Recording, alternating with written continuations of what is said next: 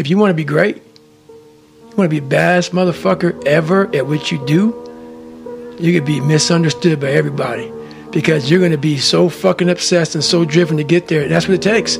That's the truth. It takes every second of your fucking life. Anybody says balance? Yeah, balance is important for a lot of fucking people. It is. But if you want to fucking go to that edge where people do not like you, don't understand you, question everything you fucking do, you've arrived. What's wrong? You will never understand what is wrong with me.